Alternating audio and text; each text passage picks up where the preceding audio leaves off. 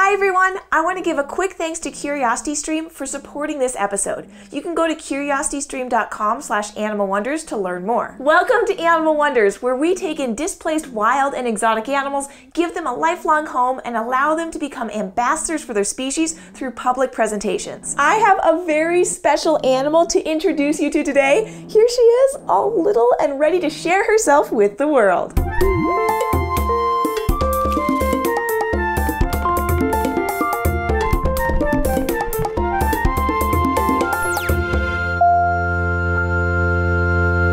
This is a baby Patagonian Cavy, or it can be pronounced Cavy, or they can also be called Amara. It's been a couple years since we had a baby, and we're all totally smitten with this little girl. She doesn't have a name yet, but we've been trying a few on and seeing how they fit her. If you have a name suggestion, let me know in the comments. Now, she's only about 5 weeks old, so she's still looking to nurse. They actually start munching on grass at a very young age, so we include grass, hay, and fresh greens in her daily diet. I also put critical care, which is ground up Timothy hay, into her syringe, so she gets plenty of fiber for her sensitive digestive system, and she's telling me she's hungry right now, so I'm gonna go ahead and give her some food. Ready?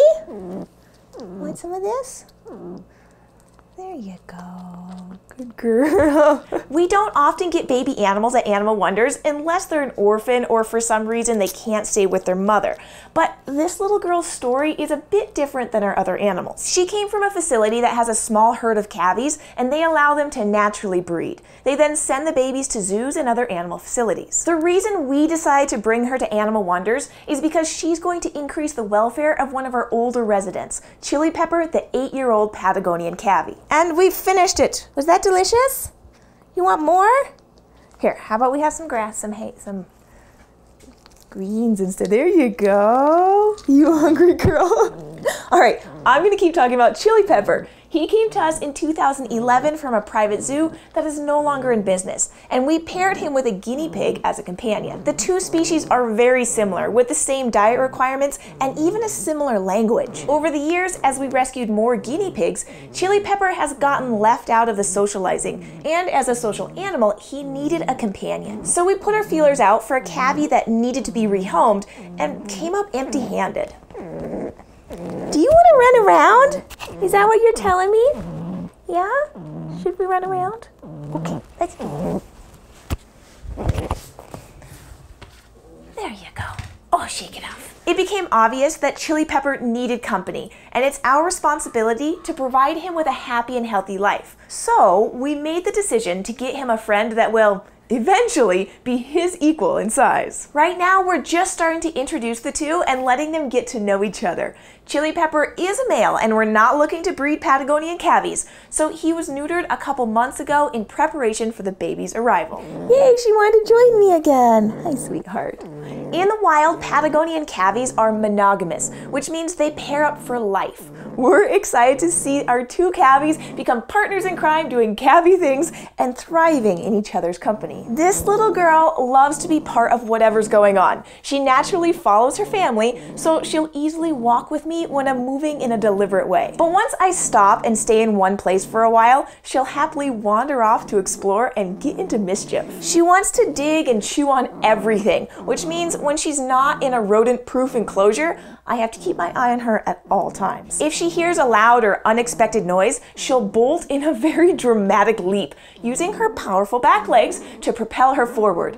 When she's about 6 months old, she'll be able to jump up to 6 feet in the air and run up to 40 miles an hour. So I should point out that while she looks super cute and small now, and you can see we do have her wandering around indoors, I would not recommend a Patagonian Cavy as a pet. As soon as she gets a little bigger, she won't be safe in a house anymore. There are just too many obstacles, and if she does spook, she could easily hurt herself. Patagonian Cavies have very fragile legs, and the most common injury is a broken leg. She will only stay little for a short time, and then she will move in with Chili Pepper and enjoy digging in the romping room and playing with the herd of guinea pigs. While she's still young, she's learning how to wear a harness, and since she eagerly follows me around, it's a nice time to train her to walk on a leash so she can safely go exploring outside when she gets older. Hey babes, before you take your nap, would you like to go on a little walk outside? What do you think? Yeah?